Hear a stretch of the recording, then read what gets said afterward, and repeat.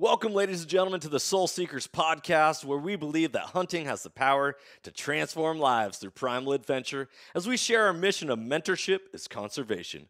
To learn more about everything we do, check out our show on Carbon TV or go to soulseekersnation.com. Freedom on, everybody, and stay soulful. This podcast is also proudly brought to you by Onyx Hunt. When I first got into hunting, I kept hearing all about public land and different access and how to find different locations to hunt. I was like, well, how are people even identifying all this stuff? Well, sure enough, I came across the #1 hunting GPS app, and that is Onyx Hunt. If you guys want to get better at hunting and go deeper into your scouting, Onyx Hunt is the #1 GPS app for that. Join the millions of hunters who trust Onyx Hunt to find more game, discover new access, and hunt smarter. It was a game changer for me, and I know it's going to be a game changer for you if you've never used it. If you have used it, you know the power that it holds. Guys, I really hope you enjoy this episode. If you want to know more about Onyx, go to onyxmaps.com/hunt and check out their app. Be blessed, freedom on, and stay soulful.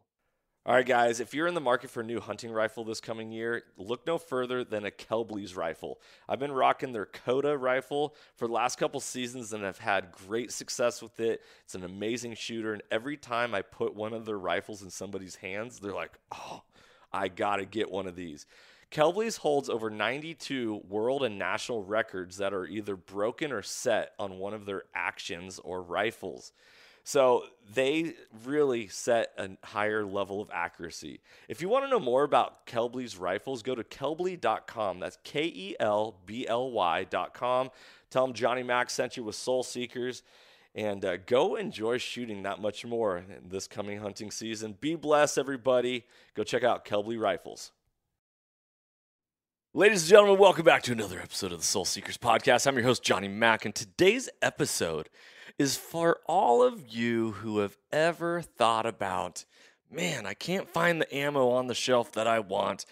Man, I should probably get into reloading. Or isn't reloading cheaper than buying factory ammo? Or any other question that you might have ever had when it comes to the projectiles that come out of the things that go boom, which we all love and is so much fun to participate in, especially since Thursday was Independence Day, and so speaking about things that go boom, we're doing a reloading episode, and our guest for today is Zak May. He is the man behind the YouTube channel Reloading Quest on YouTube, and if you haven't checked it out, go check it out. He's got a lot of cool information. He's also an outdoor writer and writes for several magazines that you potentially subscribe to or read.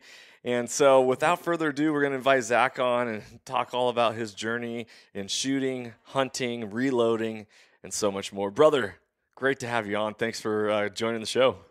Yeah, thank you for having me. It's a pleasure to be here, bud. It is an absolute pleasure, man. What I love about podcasting, we're just hanging out.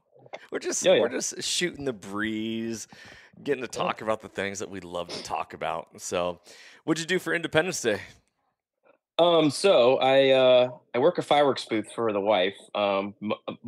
Basically Sunday through a little bit into Thursday, and we sold out basically everything by like Thursday afternoon. And except for I had stuff set aside for us, and then so we went over to a friend's house. We had a barbecue, and then lit off a ton of fireworks with family, and it was awesome. Dude, that's awesome. Is fireworks as lucrative as it used to be? Yes, it is. Well, and it's for the museum. So my wife's a director for the local museum here. And so it's a fundraiser for them. And so I think we get a lot more people coming in and getting them, and they get to keep a lot of the profit for it. So it's pretty lucrative. That's awesome. They're Graxaw game bags. Graxaw, if you ever heard of them. Yep. Austin, he's been a guest on the podcast. We use his game bags here. He also runs a fireworks stand. Okay, right on. I'm like, I need to get pretty fun. I need to get in this business. I mean, I don't get to keep any of the money, but it's a lot of fun, and man, it's actually pretty impressive. Like, you think you spend a lot on ammo, that's why you want to get reloading, or you should see what people spend on fireworks.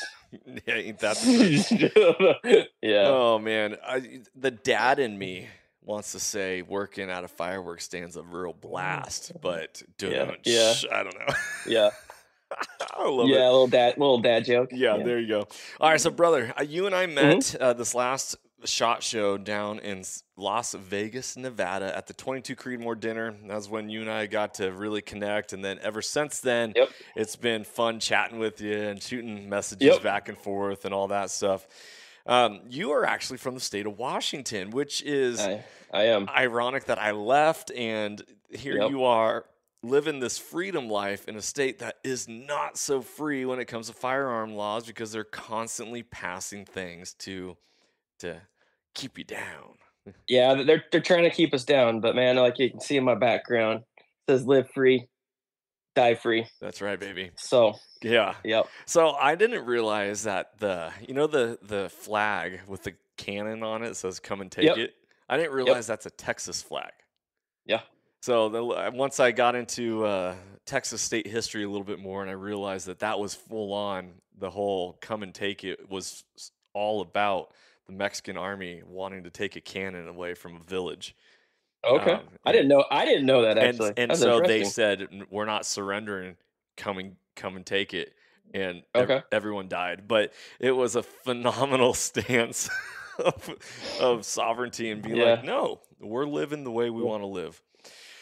Yeah. Anyways, let's shift gears here. Let's talk about your journey in the outdoors, hunting and reloading. So I know Hmm. hunting, reloading for you have kind of gone hand in hand. You've had some amazing mentors when it comes to your history and growing up Yep. of the outdoors. So lay it on us. What is your history when it comes to firearms and hunting?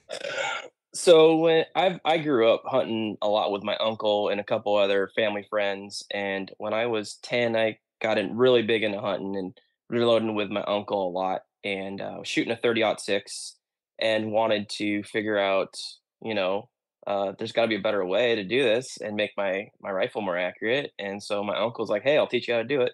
And so I did that with him for like 3 years, and then I turned 13, and he's like, "Yeah, you're good enough to do it on your own. Go ahead at it." And so I kind of just did it, and it grew into something I love to do. It relaxes me, Uh-huh. and I just I really love it. That And the other thing is it's something to tinker, and I'm a huge tinker when it comes to that stuff, and it just engages my mind. And so I was like, you know what, this is something that I love to do. And so I 13 to 23, I'm working full time, and then I'm still reloading. I want to figure out a way to eke out the best I can get out of my rifle. yeah. I love shooting it. I love sitting down and shooting bench rests, but also I like to go out and shoot long range. I also hunt, and I want to make sure that my cartridge, whatever I'm loading, is going to do what it's capable to do, and meet that maximum accuracy I can, so that when I am shooting an animal potentially at 400 yards, I am not going to make a mistake. I can't blame it on my rifle. I can't blame it on my ammo. If I wound something, it's on me. And so Dude. that's kind of And at what age did you say you realize all this thir- and have this aha moment? well, at like 10 years old, I was with my uncle, and then 13 I was doing it on my own, and like 16 years old to, I don't know, 16 to probably 18, I was like, this makes more sense to be doing it this way. And then I really dove into about right when I was 23, probably, because I really wanted to eke out the most for my rifles. And that's probably right when it kicked in, right Dude, around that's there. incredible. I'll tell you, that's very mature of you and very impressive that you had such foresight at that age to be like, I know I can do this Well, better. Well, I also hunted with a lot of people that made bad shots, made mistakes, and blamed it on ammo or blamed it on their rifle. And so I just feel like if you're going to be hunting, you have, as a grown adult or just whoever, mentor, you need to be giving that animal a good, clean death. In my opinion, that is probably going to be the best way of ensuring your equipment is working right. Yeah. That's how you got to do it. Yeah. Dude, that's So, awesome. So so many questions. Like yeah. where do we begin? Where do we begin? First Mhm. off, I want to hear a little bit more about this hunting journey that led you in to the reloading.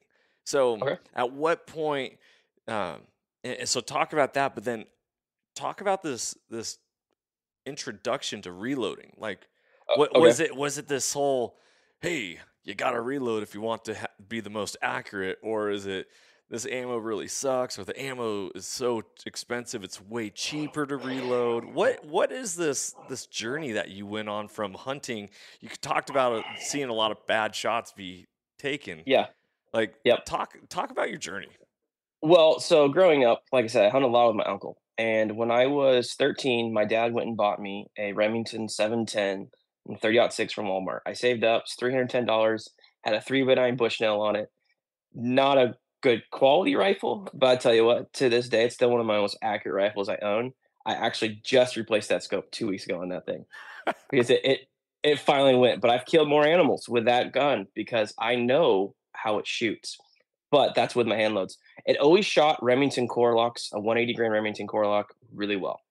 Anything else, it was very temperamental. 2-inch groups at 100, 150 yards, which I don't like personally. That's not for me what I think is acceptable for a hunting rifle. And so, a lot of people go, well, aim at the vitals. You got 8 inches on a deer. Well, that's yeah, I guess. But well, what if you're off? You're shooting offhand. You're not shooting on sticks. You're not laying down prone. It's really easy to make a mistake and then gut shot that animal and it runs away. And so, my uncle was like, well, we can make this more accurate. And so what do? We free flowed the barrel. Okay, that made the rifle right there. It went from shooting a 2.5 inch group right down to an inch and a half group. And then I was like, well, what else can we do, Larry? And he's like, well, we can hand load for it. So we went down the journey of developing a load for it, and that's kind of where it started right there, just learning. And then once I discovered how accurate you can make just a $300 rifle just by doing proper load development, I was sold on that. Man, that's incredible. So And then reloading is like, it's a whole journey in itself because you can stay yep, very basic level, correct. primers, powder charges, Yep, and kind of just leave it at that yep, versus primer pockets, yep. seating depth, like a You combination of all this other stuff. Like, you you can make reloading as simple or as difficult as you want it, yeah, or not even difficult. I mean, like just in depth as you want. If you just want to develop a cartridge for your 308 Winchester and you want to shoot a 1-inch group, well, most of the time that you're gonna be able to get that from factory ammo. hmm Factory ammo since I was 13, that was quite a while ago. I won't even say how long now, but from there till now, it's improved so much. Hornady makes great stuff. Federal makes great stuff. But if you're looking to eke out the best way you can, hand loading, reloading is going to be the best method. And should you ream your primer pockets and clean them every time? Well, do you have to? No, but why not go that step to just improve that one extra thing that takes you just a second each one. hmm, So, interesting. you know, Do you mind if I share my journey into reloading? oh yeah, Okay. yeah. Go ahead. So back in, well, it was 10 years ago is when I took my hunter safety. So it was probably 9 years ago when Yep. when I started my reloading process. Yep. And that was when Obama was president and ammo Yep. was very hard to find. Yep. It was hard to find ammo. I was getting into hunting. At this time, I had a 22 long rifle. I had my very first AR-15. Okay. I had a 9mm pistol and a 22 Mm. long rifle pistol. Like those Okay. are my firearms. And that's the easiest stuff to find ammo for. That stuff that you just said. Yes, Yep. yes, Yep. exactly. And so I was like, well, I want to get a hunting rifle. I want to get into hunting, but I love shooting because I'm a shooter. Also, Yep. AR-15s are awesome, dude. Mm. There's a thing called an AR-10, and this was back when Yeah. Oh AR-10s yeah. were not very common. Now Yeah. they're everywhere. Yeah. Yep. And so I got an AR-10 and 308, and that Hmm. was my very first hunting rifle. Okay. And so I was like, well, I need to start getting 308 ammo. But at that time, it was very hard for me to find it. And my Hmm. wife at the time, who newly married, her father actually reloaded. And so Okay. he started to just share with me, like, he loved to reload. Everything's 30-06 with him, like, hey, Sounds like an awesome yeah. guy. I would get along with him. Amazing, is I think Right. probably. And so he took me down to his room and it was a single stage RCBS Yep. press Little with rock chucker probably. a rock chucker press with a Yep. powder charge that you had to lift up and then lift down, and it Mhm. would spit it out. And like I'm looking at this, I'm like, dude, this is awesome. I can find Yeah. if I can find the bullets and I can get brass, and so I started out not necessarily like reading any reloading books or pamphlets or information. It was more or less, I wanted 308 rounds. He, being a 30-06 guy, also reloaded for 308. And Yep. so it was what, IMR 6040 or 6840 or something like that. IMR 46 Koda 60. I, Oh, blue can. Blue yes, can. yes. IMR 4064. 4064. There you go. Yeah. And Yeah. I was like, wait a second. Let's figure out the color of the can first. Yeah. and he was like, yeah, this is the powder that I use, and here we go. And so Yep. I was like, oh, this is the powder for 308. Like, this is what you Yeah. buy. Not knowing that now that I've been married for 11 years, and he has boxes of bullets and primers that say like 99 cents on them, and Oh. like stuff that's Yeah. super super old. Yeah. He's been holding on to for quite some time. Um, Yeah. and I'm like, okay. And so I'd prime a brass, I'd powder charge it, I'd seat, Mhm. and it was just slow process. Yeah. But then all of a sudden I had, 50 rounds, and I could go shoot my Mhm. gun, and we were off to the races. And so at that point I was like, okay, I need to get my own reloading process, because he lived an hour and a half away from me, and if I was ever going to get more ammo, You had to drive. I Yeah. had to go drive an hour and a half along the I-5 corridor, which Yeah. is Yeah. miserable. So Yep. I was like, oh man. So I went and bought a rock chucker press. This Mhm. time I realized, I was like, oh, there's electronic powder charge dispensers. I bought a Charge Master, Mhm. and just kind of went through this process of figuring out exactly, the cheapest, easiest way to get into reloading. So here I was reloading, but I already was like reloading pre-made brass that you'd buy in bags at Cabela's, Yeah. Okay. like bags of Yep. 500 Yep. 308 rounds. So once I shot through all that and I'm starting to reload my process, Mhm. now people who listen to this might think like, man, J-Mac might be very ignorant or really stupid, because I was more concerned about the danger of over powder charging anything Yep. than I was about any other process. So Okay. I'm cleaning brass, I tumble it, I pop the primers, I size it, I put powder or reprime it, put powder in, and I'm like, okay, good to go. Not knowing that when I resized the brass, it actually made it longer. Grew. So Yeah. here I am. I go shooting, and this is a long story, and I apologize for my monologue. No. No. You're all good. So I go shooting, and all of a sudden, bam! I shoot, and because I'm shooting an AR-10, I'm relying on a bolt to automatically grab that brass, and Extract it out. it's Yeah. not popping out, and Mhm. I'm like, what's going on? So my brass was way too long, and I ended up jamming into my breech or whatever, Yeah. Yeah. and Well, you're lucky you didn't overpressurize it. So you're worried about blowing it up from powder. When you have excess length, that's the whole reason you're supposed to trim your brass, right? mhm. Because if you jam that in, there's a little bit of wiggle room there, and when you jam that in, it also can potentially hold that bullet tighter too, right? Or crush that, Yeah. and so now there it takes more force for it to leave. So I mean, Lord God, Yeah, that yeah, thank Him that I still have two hands and a face and like whatever, because the gun could have blown up, and that was my yeah, first like introduction into, there's a whole lot more to this than I even know. yeah. So And how'd you get it out?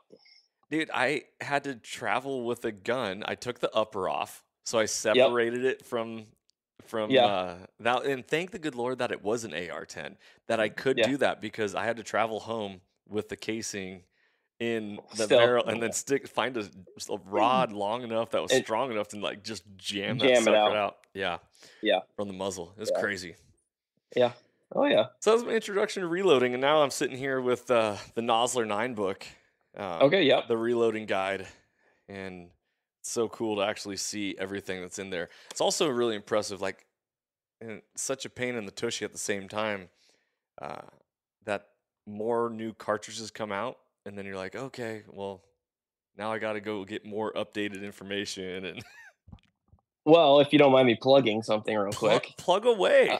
So loaddata.com, like literally, I think it's I think it's $30 subscription, and you will have more load data than you'll ever need. Really? It's amazing.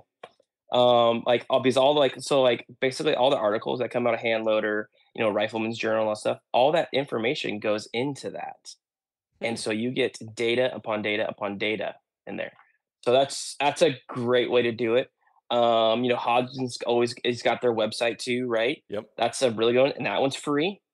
And Hornady, when they put out stuff for like that 7PRC, Hornady had actual load data that you could just print, and so that's what I do. Did they take it down? No, Oh, it's still not that I there. know of. Okay. I'm pretty sure I it should love be it. there. That's It should awesome. be there. Okay, so I Yeah. just pulled up loaddata.com and sure enough, Yep. here you go. So Yeah. that was my introduction into reloading. And Okay. since that time it was always like, okay, um, here we go down this road of trial and error. It seemed like Uh. it got to be more of a hassle because I Okay. didn't have a range handy, so it wasn't like I can Uh. load up a couple and then go to the range and test it out and then be like, okay, now I know what I want to do with the rest. It was drive an hour Yeah. and a half, make sure you load up enough until you're going to be Yep. here the next time.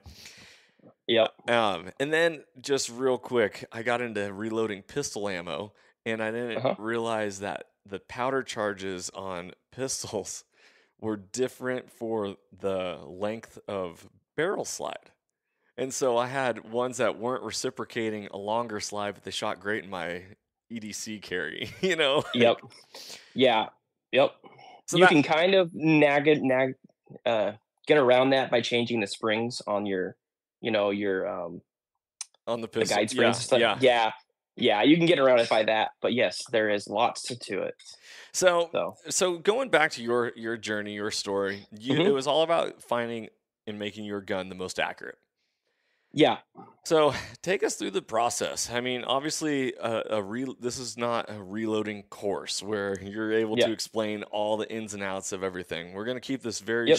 very, very basic 101 style. Um, Okay. what were the pieces of gear that you needed, you wanted, that helped you really dial in? Where did you go for resources? And we'll start there.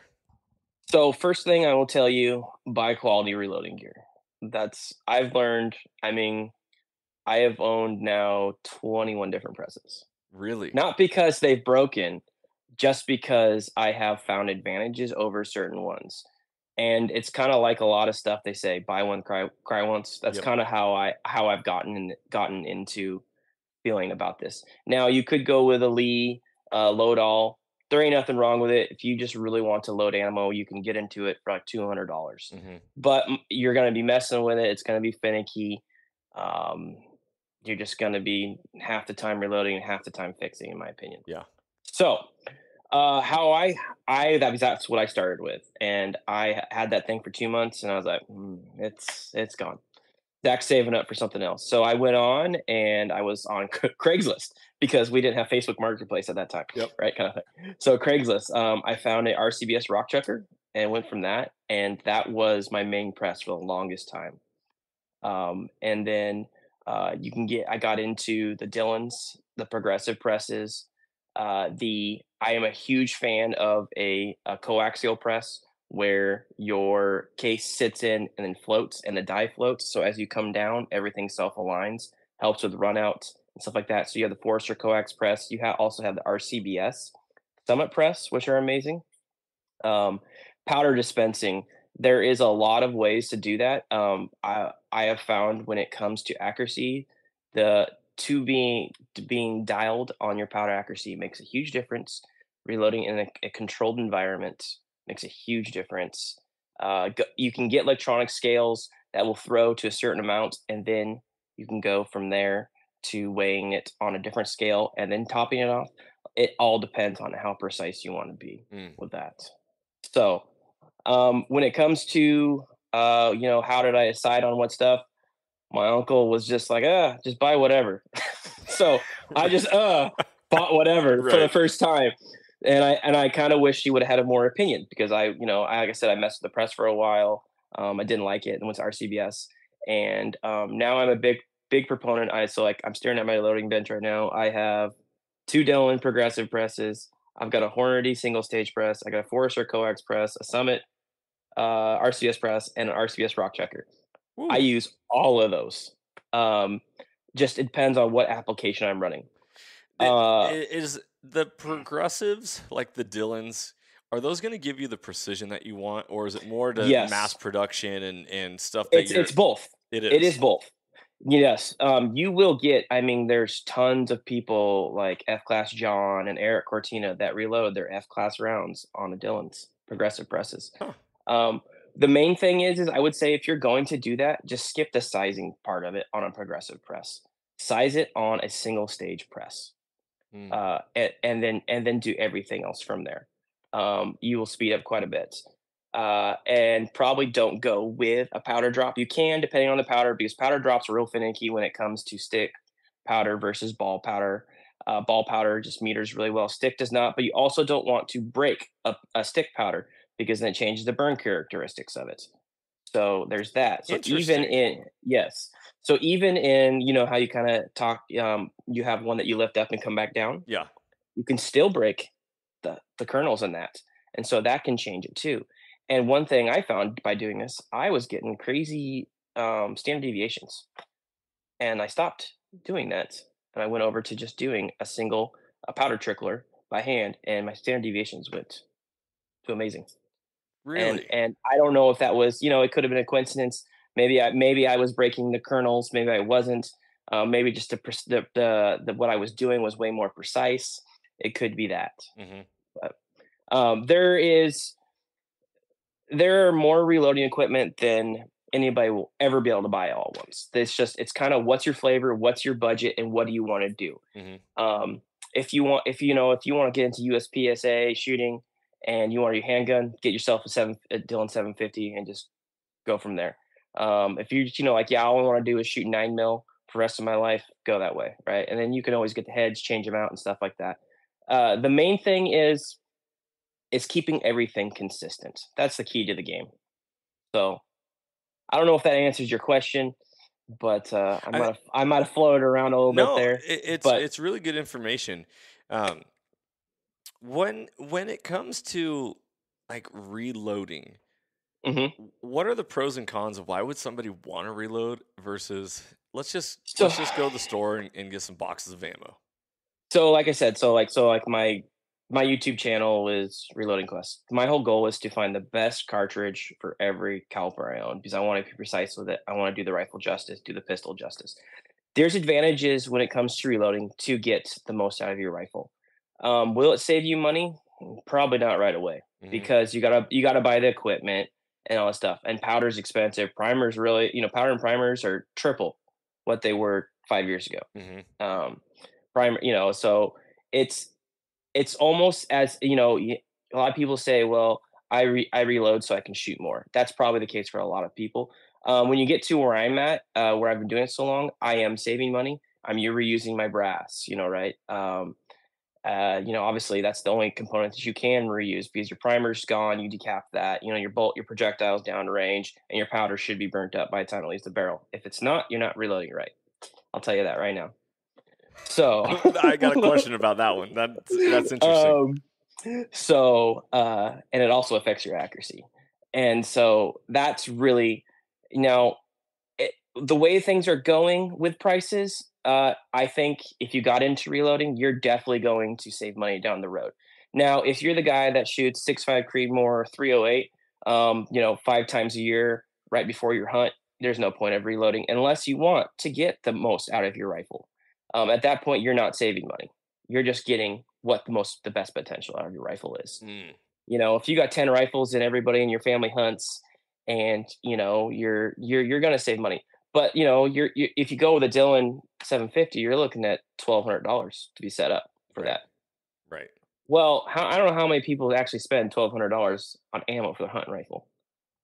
I don't know how many people do that. I Nowadays, way more common, but yeah. Yeah, but I mean, like you're better off at that point going buying your. If you find like, hey, the Remington Core Locks shoot really good in my rifle, or this Hornady ELDX shoots really good. Well, go back to that store and buy all the boxes of that lot they got, because then you're gonna be good. Now, if you're getting into long range, um, I'm not gonna say hunting because that's a different topic. Long range shooting and precision stuff. That's where reloading gets in, or bench rest, or if your idea of having a good time is just going to the range and shooting for 3 hours, you will save money.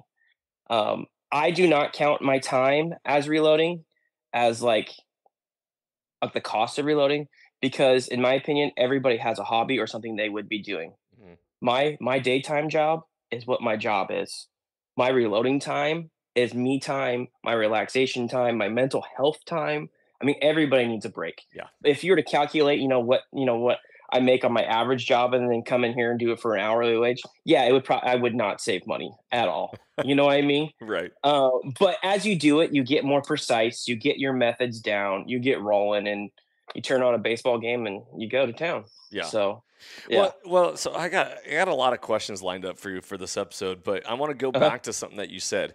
So you said if you don't get all your powder burned up, that is going to cause accuracy issues. Yes, it will. Okay. So Accuracy, velocity issues, standard deviation issues, all that. okay. Yep. So here's a right field question regarding that. Hmm. 300 blackout subsonic. Yes. I reload for Hmm. that with little gun, the shotgun powder, Yep. and it's like 8 grains of it, like Yep. very minimal, and I still have excess powder, What barrel length is why 16-inch with a you have suppressor. exit? Yeah. Then drop your charge weight down. Yeah. So you're saying there's never should be leftover powder. Your powder should be burned Yeah. by the time it leaves the barrel. And there's calculations on how to do that to figure out what exactly you need. Hmm. Are you familiar with Gordon's reloading tool?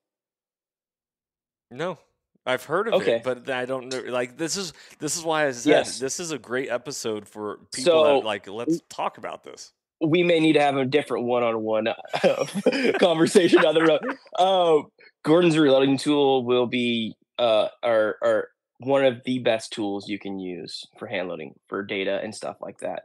Um, it's pretty impressive. You can give all the information and it will tell you for what barrel length you should be at for burning and stuff like that. Hmm. Because the whole point, everybody, I mean, yeah, growing up, oh, your barrel is longer, it makes it more accurate. No, that's not how that works. Because I literally have a 22-inch 300 blackout, and then I have a 16-inch blackout. And that 16 spanks that 22-inch 300 blackout. Yeah. It's just is what it is. It's has nothing to do with your barrel length. Barrel length has to do with the velocity. Main thing is you're getting velocity and then helping that powder burn, because you want that powder fully burnt. So if you shoot and you do not all your powder is not burned by the time it leaves the barrel, it now is peppering the back of your projectile, Hmm. because as that bullet leaves, you have unburnt powder coming out and whacking the end of your bullet, and you have a pretty big muzzle flash. Potentially not if you're running a can, depending on what can you're running. But that's and so if at that point it's inefficient. Um, and you should be going to a different powder to get more efficient, Hmm. if that makes sense. Yeah. You're literally not you in particular, but going with that charge weight and that you're literally wasting whatever extra powder could be going towards something else, if that makes sense. Yes, that Yeah. makes sense. 100%. What kind of velocity are you getting? Let's just ask you that real quick. Oh You man. remember? No. It's subs though. Well, that was another thing when it came to reloading. Is then I was like, Hmm. oh, now I got to get a chronograph, and now I got to, Hmm. So Yep. this Okay. it seemed like this at this stage when I came up with that load, I didn't even have a chronograph. It was Okay. I'm Gotcha. looking at reloading books, and at that point, 300 blackout was relatively new. Yep, and everybody was doing it. Yeah, and so it's Yep, like, okay, yep, well, and it seems like in reloading data, everything's based off of a 26-inch barrel, right? yeah. Or a 20, 24-inch barrel? 20, 24 to 22 is the most common. Magnums might be 24 to 26. Okay. And That's what the most common I'm is. like, okay, Yeah, and what is 6 or 16-inch? What is that going to do to yeah, that? And so I had yep, all these questions that, you know, nowadays there's so many things like podcasts you could go to or yep. YouTube or different stuff, but I was so new into this type of game and it's really changed within the last decade that Oh yeah, I didn't have that, nor did I search it up. yeah, Like I was totally rookie noob, um, yeah. ignorant, whatever you want to call it. Okay. And that also has to do with case capacity at that point because you want anywhere from like 90 to 95% case capacity. So your ignition and burn will be good, and it usually yields the best accuracy. Now I've seen it where I have 70% case capacity and it shoots 3/4 inch group all day long, and then you're just okay. Then that I don't know what's going on there, but that's usually what you want. So when it comes to reloading and Hmm. accuracy, bullet depth matters, powder Yep. charge matters, Correct. brass quality Brass matters. brass. Everybody gets hung up on like, oh, you can just go use, some Lake City brass picked up off at the range. No, you can, but brass, like we use 308. 308 for some reason, like you can take 308 brass and it has the widest variety of case capacity. You can grab some Lapuas and then go grab a Federal, and there could be 3 grains different in case capacity, Hmm. and that's extremely dangerous when it comes to okay, well, I was shooting hot in Federal, and I go and load it in Lapua. We'll say that Lapua is 3 grains less case capacity. Well, now that's a really hot load. So a lot of that has to do with brass thickness. And yes, brass is a huge component to having repeatability and annealing. Annealing is huge. And what is that? You're so every time you fire your cartridge and it comes out, it has been work hardened. And when you run it through your press, it makes it very difficult to do. So it hurts the longevity of your brass, and it also affects your potential neck tension on it, and it also hurts just the overall hardness of the brass. So by annealing, you're softening that brass before you run it back through your die. So it's now easier. It's not being work hardened, and it helps retain its actual size because brass has memory. It springs back like all metal basically. So if you're sitting there just firing, say you fired 5 pieces of brass, well, it might not neck split, but it pretty much probably will. So if you're going and spending buying some alpha brass, let's just say some 6 arc that I just got recently, it's $140 for 100 pieces of brass. Well, you want that brass to last a long time and get the most out of it. So you want to anneal every firing because it's going to help. It will help 100% with longevity. It will help with the neck tension, which will help in better accuracy, and Fascinating. it'll help with your extreme spreads and your standard deviation because you're helping with that neck tension. There's tons of other stuff that go along with that, but I don't want to go. I'll go down rabbit holes.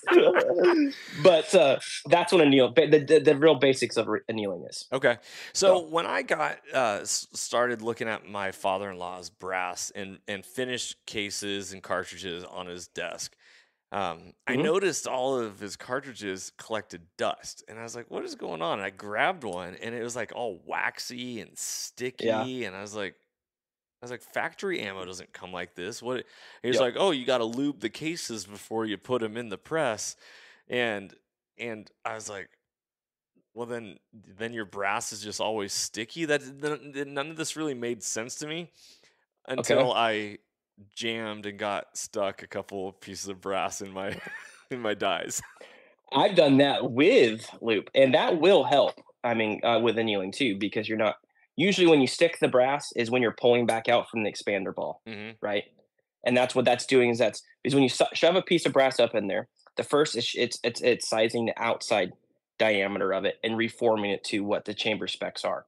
and then as you pull it down, it's got an expander ball, and it's pulling through that neck, and the expander ball is what controls the neck tension for that and sizes the neck for that bullet to sit into. Yeah. Yeah. So, yeah. So It he doesn't clean his brass after he reloads it? no. He just shoots. N- Oh, that's a no-no. Tell him that's a no-no. Really? Okay. Well, it can cause, I mean, so grease is fluid, right? I Mhm. mean, that can cause pressure problems. Also, it depends what type of not grease, but lubricant is a fluid. That could potentially cause powder contamination, primer contamination. So it depends what he's using, I guess, for lube. Interesting. See, So and this is all like, hey, someone's gonna hear this podcast and be like, "Oh, I didn't know that." I'll yeah, make sure to do that. So after you size your brass, then tumble it again or clean it again or whatever. Or yeah, yeah. So I can go through kind of like a basic step by step if you want. yeah, bring it. Okay. So if I get brand new brass, the first thing I do is if it's not annealed, I anneal it. I don't care. I just anneal it. If it is brass set, let's start with twice fired brass. Okay, I take my bucket of 100 twice fired brass. I dump it into my stainless steel wet tumbler. Okay, Hmm. which is from Frankfurt Arsenal. I wet tumble that for 20 minutes. That gets it all clean. Most of the time, when you're running a bolt gun or not a gas gun, your brass doesn't really get terribly dirty. And then because it's not falling on the ground, usually you can pick it right up and put it in your pouch or whatever. And so I tumble that, and then I throw it into my food dehydrator to dry it. I then I Pro dry tip. it. Yep.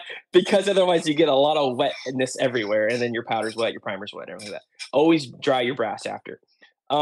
Sometimes I will decap.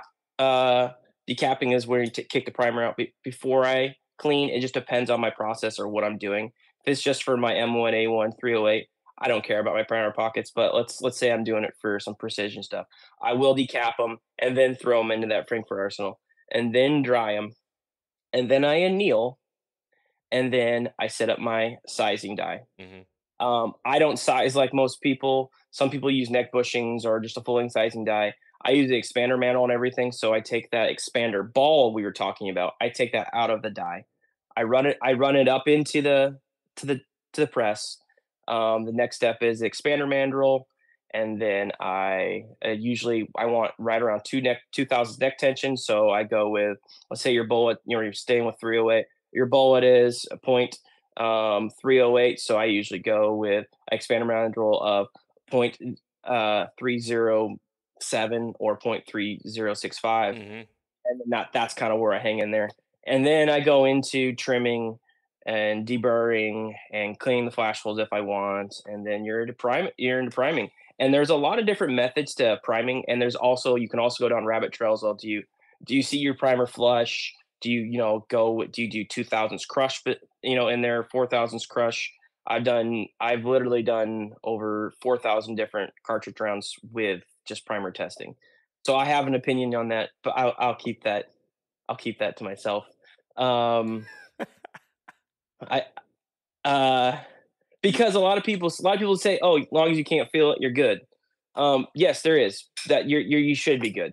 But there's different methods. Like Frankfurt Arsenal makes a hand primer where you can adjust the seating depth. And I literally went to the range and shot and shot and shot and shot and shot. I tested accuracy, I tested velocity, I tested the exchange, all that stuff uh, over several different times, different periods, different days. And primer seating depth does make a difference. That may just be on your rifle, though, whatever it makes a difference at. Because different firing pins have different springs and all that stuff.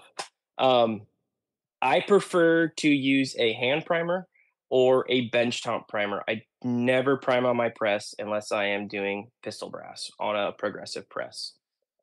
I feel like I can feel it better in my hand. It's so figuring out that primer pocket is getting worn out.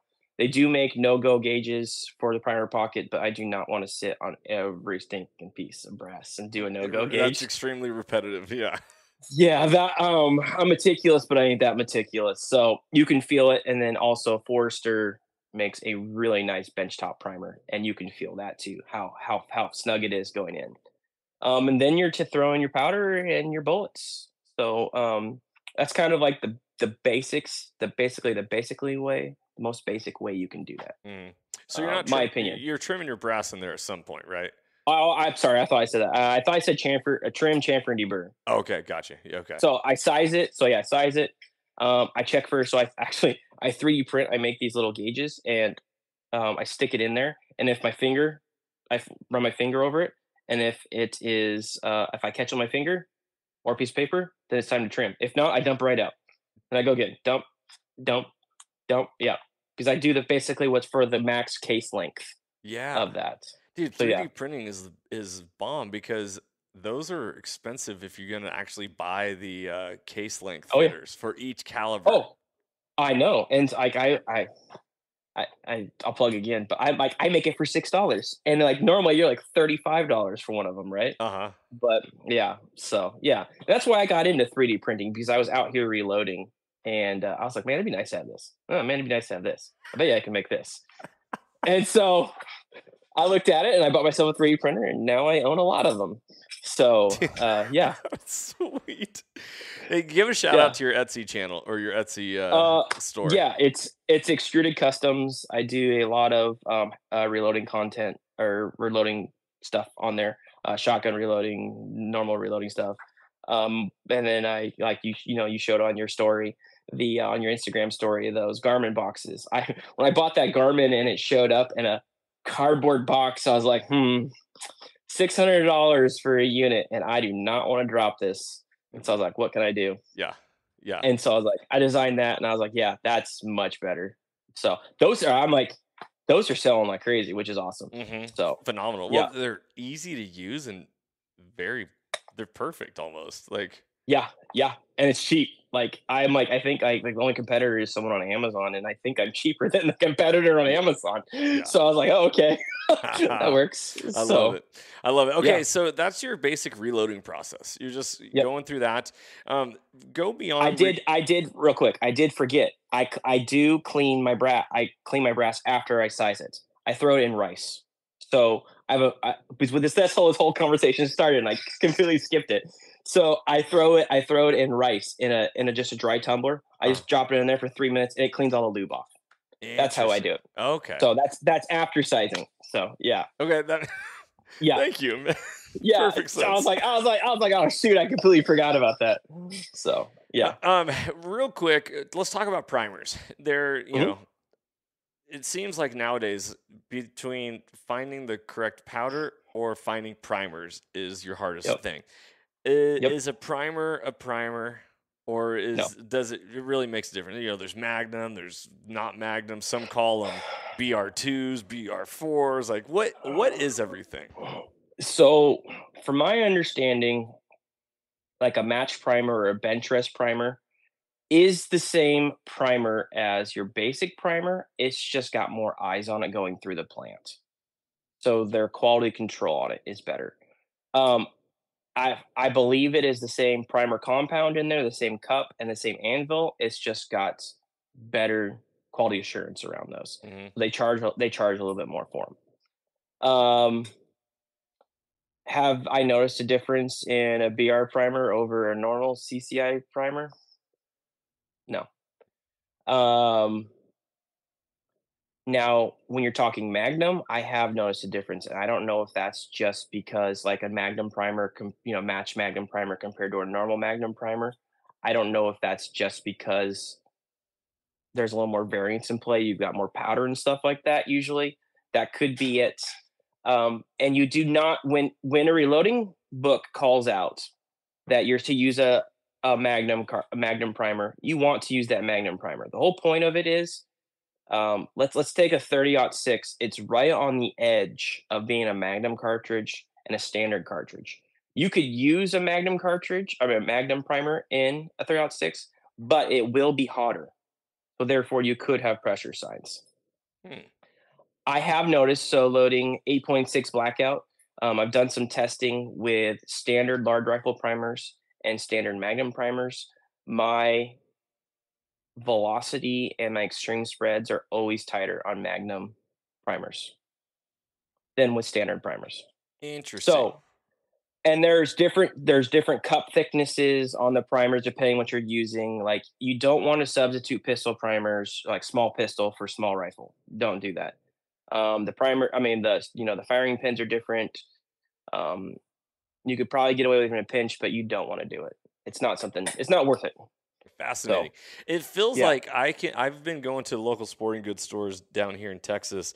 I see Hmm. small rifle primers on the shelves often. Yep. I see some pistol primers. I never see large rifle primers.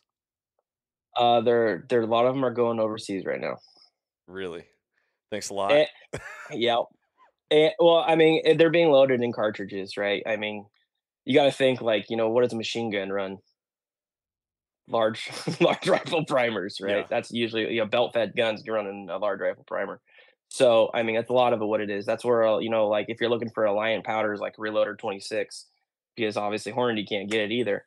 It's all going overseas. Yeah. War's more of a demand. They got to fill those contracts over. They're going to fill, to the average person. So, and the other thing too is they're still filling the demand for factory ammo. So we're going to be kind of we're the third option when it handlers. We're the third option when it comes to it. But I've been seeing federal large rifle primers on Oh, the shelf. You got to be quick about it though, because word gets out. yeah. Okay, so when it comes to so many different variabilities for reloading, Mhm. where would you point people to start when it comes to you want just the most accurate round on a beginner stage? I would say open up your Nosler Hornady Sierra Burger book, read the front section of that book. If you're loading a Nosler bullet, read that front section. It's going to give you a ton of info on that bullet, how that bullet likes to shoot. Um, and it also gives you a recommendation on where to seat that bullet for your case overall length, right? Gives you a recommendation on where you're going to trim that brass to. And also in Nosler, you had that book up, and if I remember right, it shows their most accurate tested load. Hmm. So if you were to open that up, I think it's got like a little gold or bronze thing and says this was the most accurate load tested. It you can If you got that powder and bullet, I would start from there because I have found that has been some of the best stuff following Nosler's book. Not Interesting. o- not only that, but everybody loves speed. Sometimes speed is not the most accurate. Actually, a lot of times speed's not the most accurate. And then you gotta think of the other thing is like, hey, am I loading at sea level here? And I'm gonna go hunt at 12,000 feet, and is it gonna be 90 degrees and I'm testing at 45 degrees? Your pressure is gonna be different too. So sometimes it's even better just to start low. And if that thing shoots great, it shoots great. Like so, a perfect example is that 30-06 I was talking about. I shoot a 168 grain Barnes TSX. It's my mule deer slayer. It it kills like everything I've shot at it. And it literally is 150 feet slower than what I could get it to shoot, but it shoots half-inch groups all day long at 150 slower. If I bump it up, I'm getting around an inch to inch and a quarter. Well, I will sacrifice that velocity because I can hold over for 150 feet, right? Hmm. You not necessarily need the velocity. Now with a Barnes bullet, you need velocity for that to expand, but I'm still pushing it at good speeds coming down that 30-06 for a 168 grain. And I've killed mule deer 350 yards in with that thing with no problem. And that's hunting distance. You're gonna whatever you're if you're you should be able to kill anything you're hunting at 350 yards. And if you're basically at 2,600 feet per second at that range, you should be good. Mm. So yeah, Fascinating. Okay, what is a ladder test? something I don't do, but we can talk about it. A ladder test is where you start at charge weight and work your way up. You can do that in uh one. You can do it as many rounds as you want. There's a Scott Satterley method that a lot of people will do where they'll start with one round and go load 10, and they'll work their way up in like 2/10 increments, and they look for this accuracy node. I don't do that because I don't feel like it's enough data to represent what I'm looking for. A lot, and then you can do where you can go shoot 3 shots. Well, 3 shots is going to give you an idea how it might shoot, but you know what? You might shoot that 3 shot and it might shoot like amazing, a quarter-inch group. And the next one, say you're going to point 0.5 increments, and next one goes up. You started at 40, that's one shot amazing. You went to 40.5, and it opened to like 3/4 inch group. Next one, you shoot to 41, and it shoots a little smaller, or vice versa. So basically, you're starting at a certain charge weight, and you're going to work your way up to that maximum charge weight that you want to achieve. And you should be measuring velocity while you're doing that, so you can see what you're getting and what the recommended velocity would have been for that. That's basically a ladder test. And why do you not do it? It's not enough data. It's not enough data. Yep. I'm a firm believer, and because I've been doing it and I've seen results. I mean, I thought about doing a video on it where I go out and do a ladder test and I shoot three to five shot groups and don't confirm it. Because I'll be honest with you, most people I know, they don't confirm it. Once they shoots, a 3-inch, they go out and shoot it and shoots 3-shot group, and they're like, oh, it shoots great, and they go out and shoot at a deer at 400 yards and they blow the leg off the deer. You know, um, I'm trying not to insult anybody here because I know there's a ton of people that do this, but it's just not enough data to say that's what your rifle's capable of. Because what you're doing is you gotta take that rifle and you've got to put it through its little bit of not a stress test, but a test of where you're going to see how it's going to do. So if I go do a ladder test, I would go out and shoot a 5-shot group at a ladder test. Okay. And then I'd say, okay, I picked the one that shot the best. I will also look at my extreme spreads and my standard deviations and my velocity. Okay, okay, that's pretty good. Well, let's go shoot a 5x5 where it's 5 shots, 5 different targets. And I'm going to take that and take an average. That is representative of what that group was from a ladder test. And that's only 25 rounds, right? So that any one of those shots could have been that shot on that animal. Mm-hmm. That makes sense? Yeah. That's why I don't do, if I were to do a ladder test, that's how I would do it. But the problem is most people don't do it that way. Well, I feel like most people is good enough, like 8-inch kill group size, what you're talking about. Yep. And because what it sounds like is multiple trips to the range before you're even just getting, your gun sighted in. Yeah. Oh yeah. I mean, like, what's hilarious is I've posted videos and guys like, you're not even hitting the bullseye. Well, that's where I was aiming, but my point of impact was here. That's because I'm testing. It will be zeroed and dialed if that's the goal. But it's funny how the perception of certain stuff is, right? And what's amazing, you might think that thing shoots great at 100, but you never tested at 200. You never tested at 300, or even say 500, where you think you're going to shoot that animal. You might get a lot of vertical spreading that you're never going to see at 100 yards.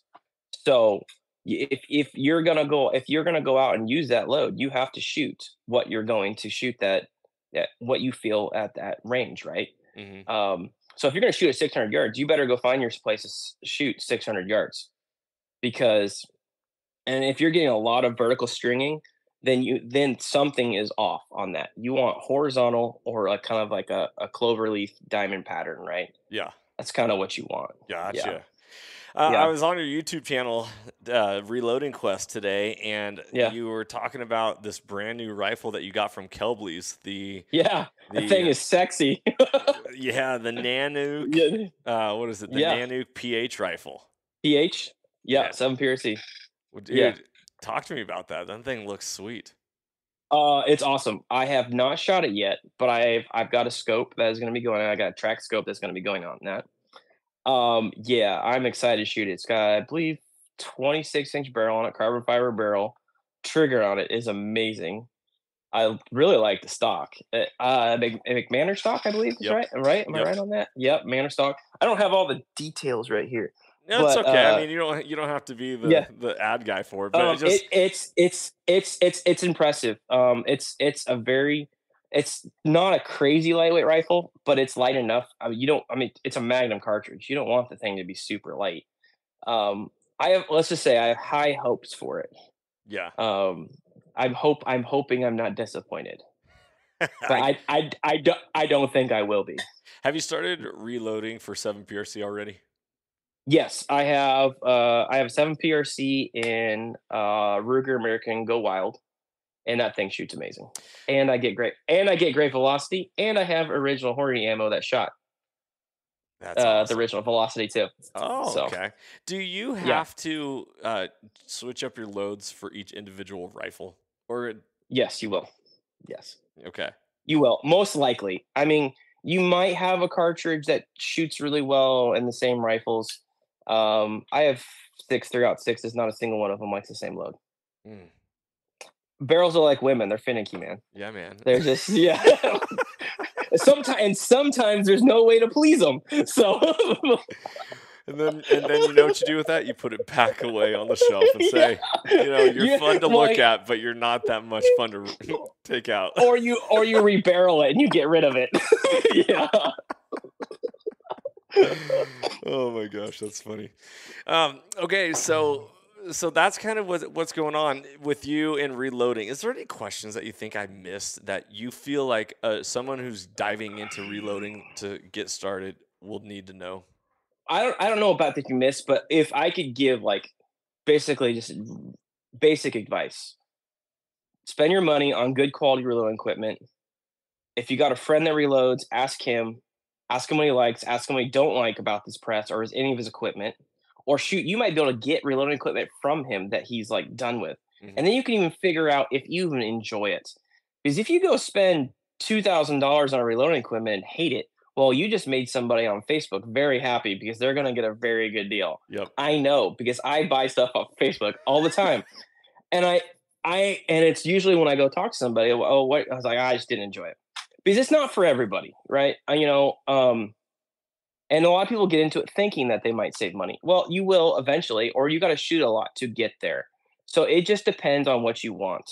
And if it there, but there is something about man, just like loading your own ammo and going and getting that animal with your own ammo is Hmm. just it's super cool. It's there's nothing like it. It's pretty cool.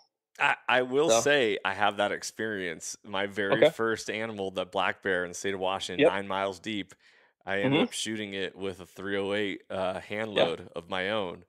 yep, And from start to finish, it was, dude, the cartridge I put together yep. You and can take pride in it too. did the job. Yeah. You can take pride in it, and it's just cool. Yeah, it's like I said, it's not for everybody, but basically, you if you don't enjoy sitting down and spending some time at a bench, it's not for you. Um, but if it's something that you think you can get into, go hang out with a buddy that might do it, and maybe pick a few tips with him, or go and say, "Hey, can I come watch you reload?" Or "Hey, can you show me a few tips?" And if you're like, "Oh man, this looks fun, this looks interesting, I really want to do it," buy quality equipment.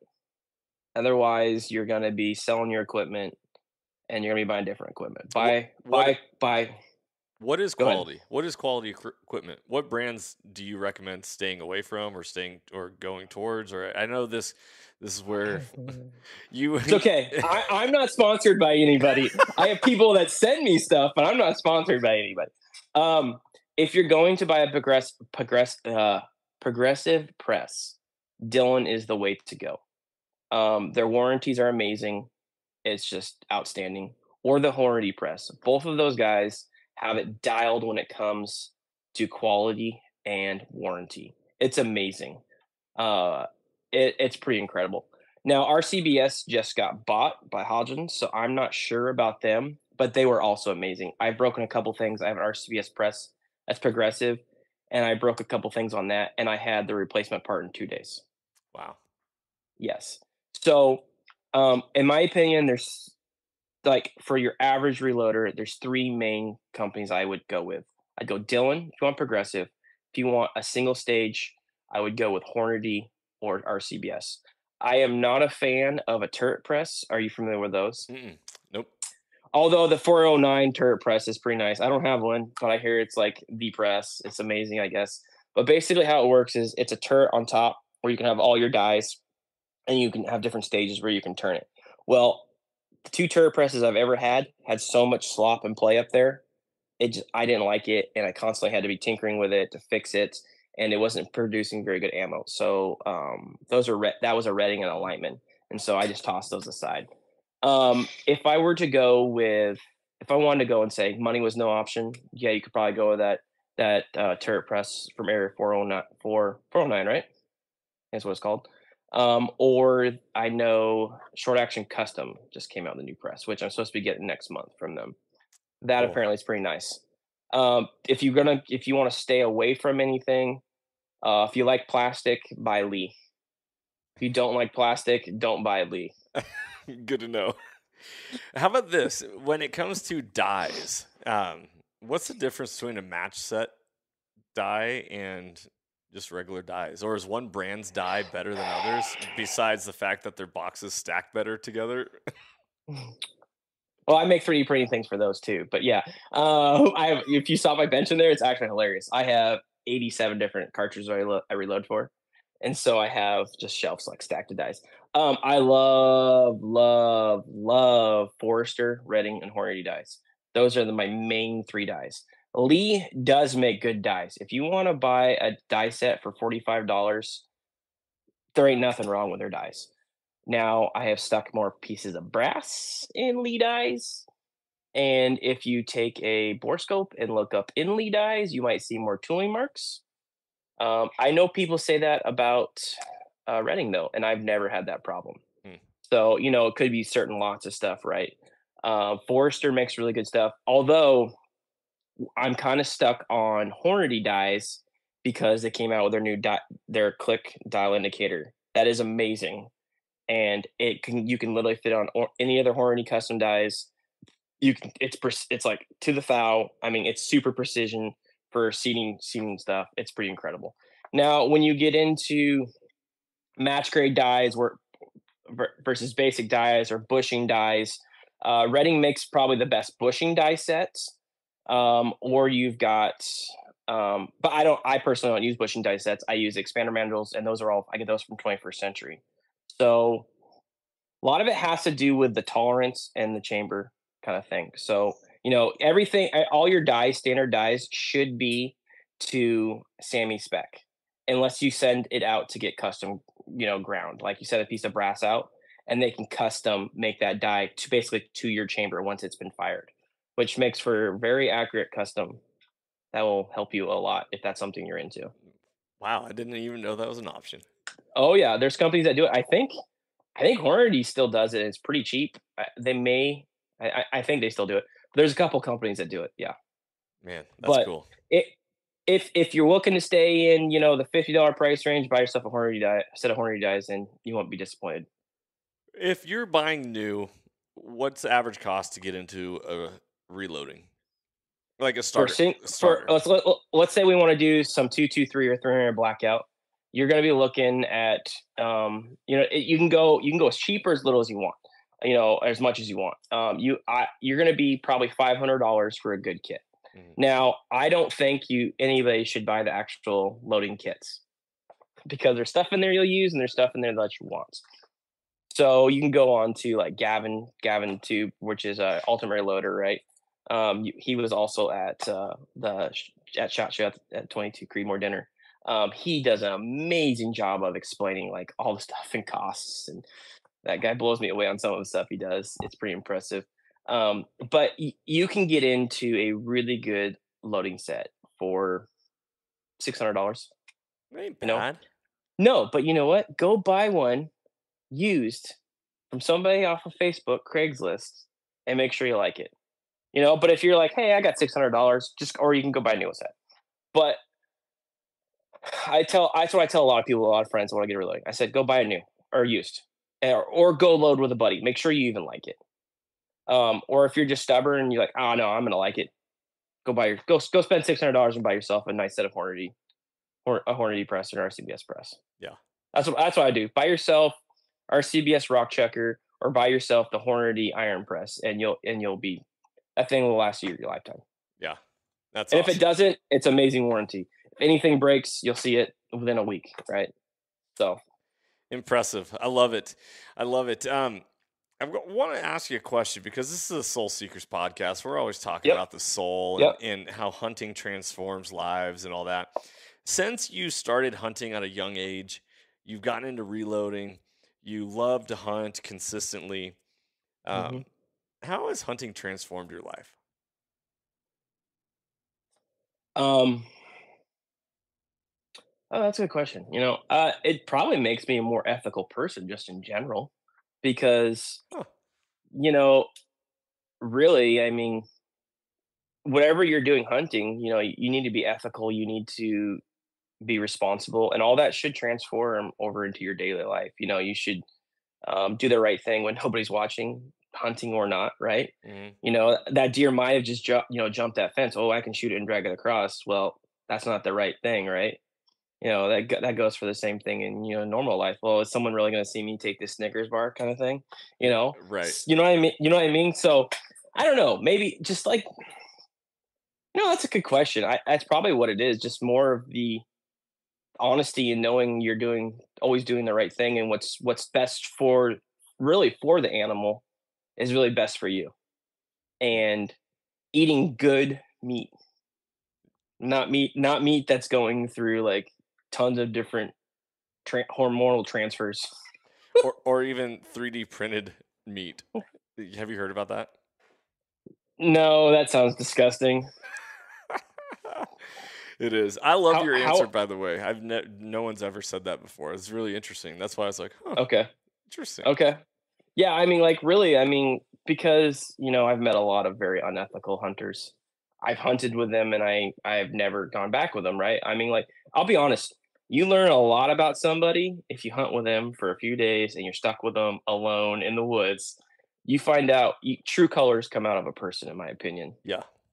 You find out a lot about somebody. Yeah, I would agree. You may make a lifelong friend, or you may make a friend that you wanted to bury up there. Mm. Well, that's why I always So talk about hunting has the power to transform lives because even yeah. you just go through that experience, you're going to learn a lot about yourself and the people you're with. Oh yeah. Well, you figure out how tough you are. I mean, depend what kind of hunting you're doing. I mean, you find out a lot about yourself. Yeah, Yeah. 100%. Yeah. What type of hunting do you got planned for this fall? Well, I get to go to Africa. What? So August really isn't fall, but I'm going to Africa um August 24th. Yeah. So go there. I'm there for 10 days. I'm going with Hornady and Horizon Firearms. So we're gonna go shoot some planes game with 22 Creedmoor and possibly 22 Arc. Heck So yeah. yeah, and then next week I leave for Wyoming for prairie dog hunting. Doing that with Hornady as well. So for fall hunting, probably because I'm gonna be gone so much upcoming. I will be doing bear hunting is my main thing. August 1st, that's what I'm doing. Heck yeah. That's for some like I love turkey hunting, I love mule deer hunting, but I love how long the bear season is. So I can literally get off work and it's still light out, right? I can run up on the hill Yeah. and go hunt. Yep. Um, and so and when I'm mule deer hunting, I'm bear hunting at the same time. So I'm really bear hunting and hoping to shoot a mule deer is what's going on. I love that. Yeah, so that's kind of probably those two. I may elk hunt for a spike. We'll see this year. I always get deprivation tags for cow every year in January, so we'll see. I may do that too, but that's kind of what I got planned. If So you, I was planning to come down to Texas in October, but I'm going to have to skip out on that thing because I got a family thing that came up. oh, But bummer. yeah, Bummer. yeah, That's all but right. there's always next year. I need to, my one thing is I have not hunted that I always wanted to hunt is boar. So I need to figure out a place to come hunt boar in Texas. Well, So I might know a guy. okay, I might know a guy or two. yeah, So I love it. yeah, I love it, yeah, brother. Thank you so much for coming on, sharing your knowledge, your experience, and all that. It's really impressive, and I can tell from I podcast with a lot of different people, have a lot of different conversations. When someone hits their bread and butter of what they love and know, yeah.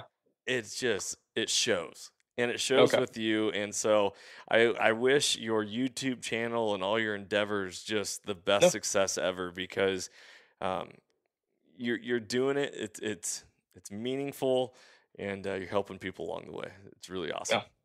yeah. Oh, thank you. Appreciate it. Yeah. So, all you listeners, go check out Reloading Quest on YouTube and hit that subscribe button.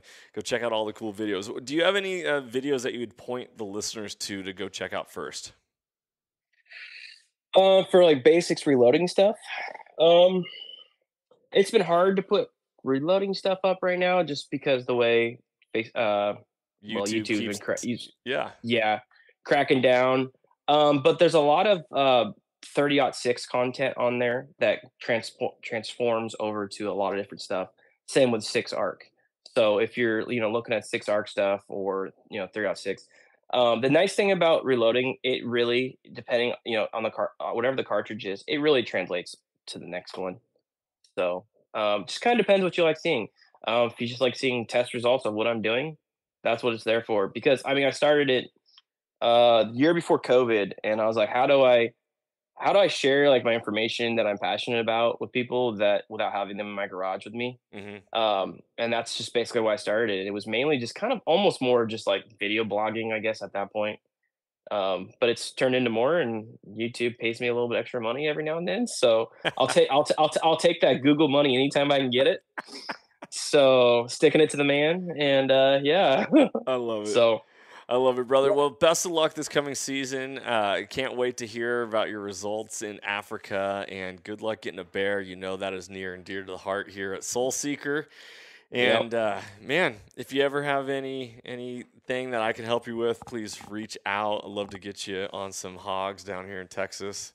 yeah, I've been actually getting them showing up during the daytime lately. So really, okay, yeah, which is unusual. Usually, the Texas heat keeps them hidden until the cool of the evening. So, brother, thank you so much for coming on. Everybody, go check out the YouTube channel, subscribe to it, go check them out. You're on Instagram as well under Reloading Quest.